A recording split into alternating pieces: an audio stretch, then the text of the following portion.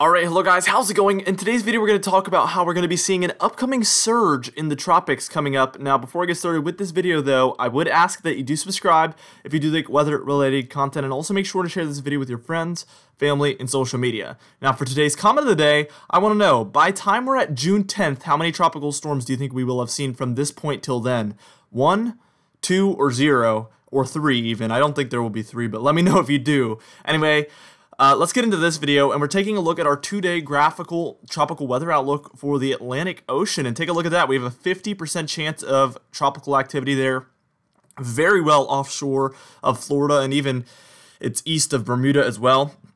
Very, very far into the ocean. I think the good news with this one is no matter how much it develops, it is going to stay offshore. Here's for the 5-day outlook, because that was the 2-day. So here's the 5-day graphical tropical weather outlook. And you can see it's still a 50% chance. So if we see this one become a tropical storm very shortly, that would be a record for the quickest time to reach 3 tropical storms in an Atlantic hurricane season. So that would be a big feat there. And we might even see a 4th by time we're about June 10th. So it would be very interesting to see if that happens. We're getting very active very quickly. It's very unusual, the pattern we're in right now. Now we're about to move on, and we're going to take a look at some model guidance for this first tropical system, and then we're very quickly going to move on to our potential Gulf storm that I think will be a much more major storm and potentially bring much more major impacts.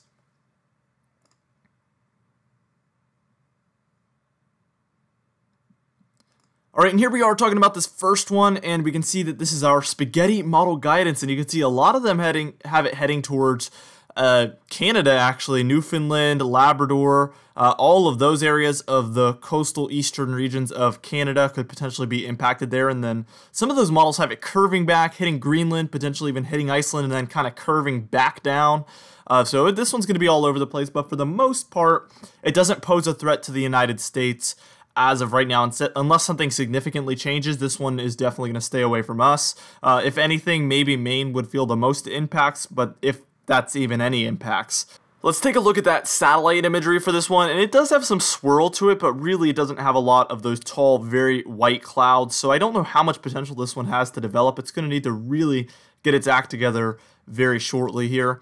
Here is our intensity guidance, and it kind of works the same way, except it's a graph here, and each line is a model. So you can see only 2 of them have it reaching tropical storm status at this point, so it's kind of looking like it mostly, or most likely, will not become a tropical storm, but there still is that chance that it just continues to intensify. And again, if it does, we will reach, it'll be the fastest we've ever reached 3 tropical storms in an Atlantic hurricane season ever, so that would be a record-breaking season already.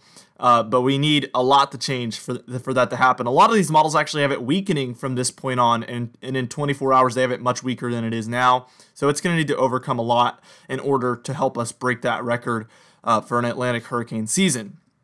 All right, now we're about to move on. We're going to talk about that Gulf system, which is probably why most of you clicked on this video, the one that's near Mexico, and potentially going to pose a threat for the Gulf Coast of the United States.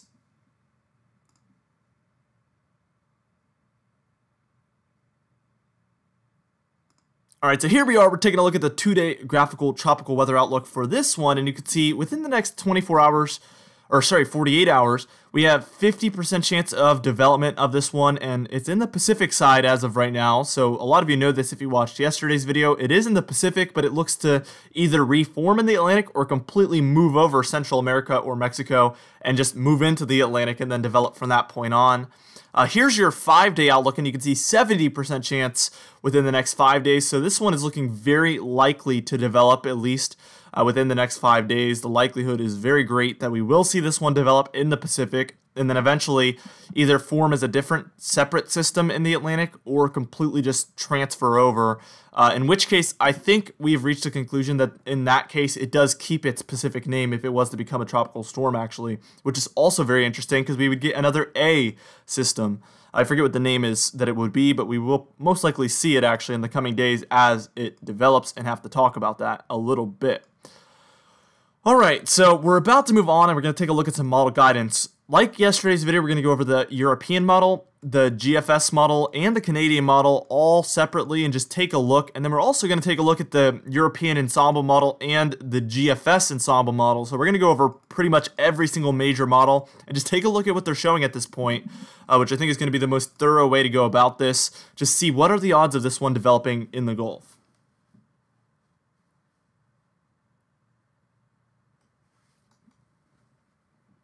Alright, so here we are, first things first, taking a look at our European model here, and this is our kind of pressure compared to normal, and you can see the blues are below normal pressure, the reds and yellows are above average pressure, so you can see that by the time we're at June 5th, the European model does have a little bit of below average pressure developing there in the Gulf of Mexico to the north and west of the Yucatan Peninsula, and by the time we're at June 7th, it has that area of low pressure hitting Louisiana and Texas right there, I guess mostly on the Louisiana side, but that would have some impacts for Texas as well.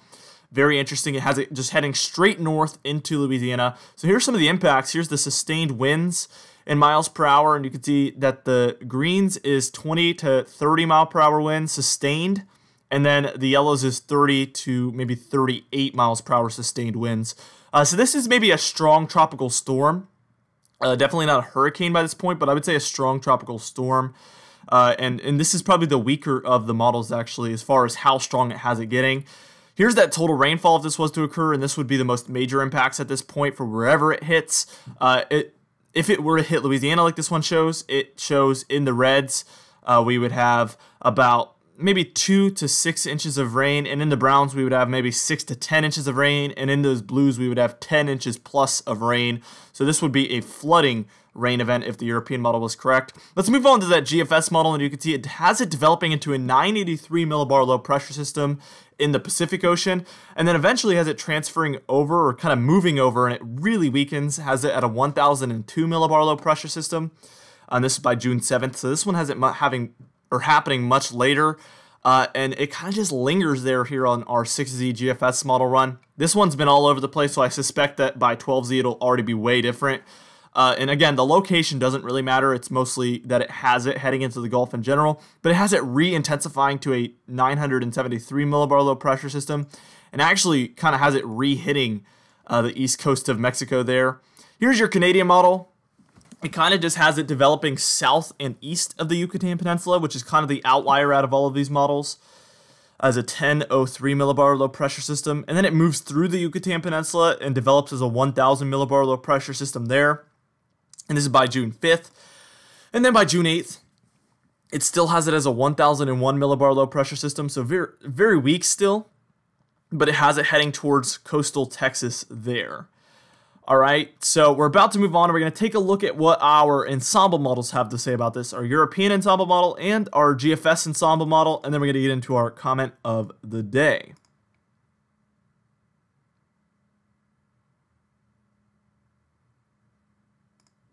Alright, so here's a European ensemble model. You can see it has above average pressure in the yellows and reds once again for the Gulf of Mexico by about June 2nd. And an ensemble model, by the way, just in case you're wondering, is just a ton of models. I think the European ensemble model is like 30 members or something. So it's 30 different members, and then it combines the mean average. And then by the time we see June 4th, you can see that we get below average pressure there for the Gulf of Mexico. So we're going to see that most of these models do have a low pressure system moving into the Gulf of Mexico, most likely just to the west or north of the Yucatan Peninsula. All right, now here's our GFS ensemble model, and you see same thing. By June 1st, it has above average pressure for the entire Gulf of Mexico. And then by the time we reach June 7th, look at that. The GFS model is much more consistent here with the ensemble model. Again, multiple members, about 20 or 30 here on the GFS ensemble model. And you can see this one is actually much more confident in it. It has much lower pressure here, a 998 millibar low pressure system on average, and it's located right there in the middle of the Gulf. If it heads right there, it is most likely, almost certainly going to make impact with one of our Gulf states there.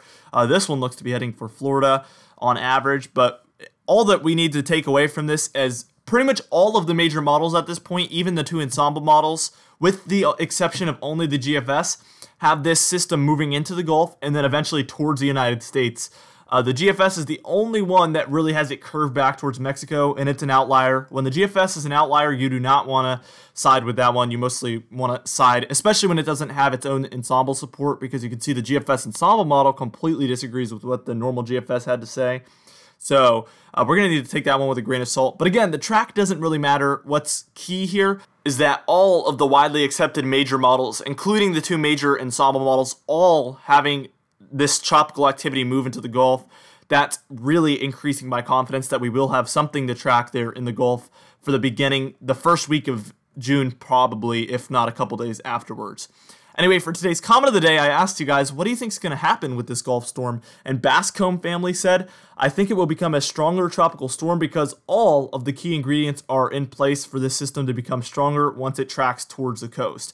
And I completely agree, the Gulf is in a very favorable state right now, and all of our major models, once again, like I said, have this one moving into the Gulf, so the sky's the limit for this one, even though it's so early in the season.